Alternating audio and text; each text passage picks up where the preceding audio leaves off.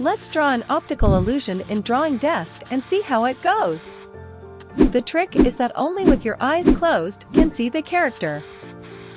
For this to work, stare at this dot for 30 seconds and then close your eyes. Are you ready? Now, stare at the dot and blink if you need to. We will keep track of the time.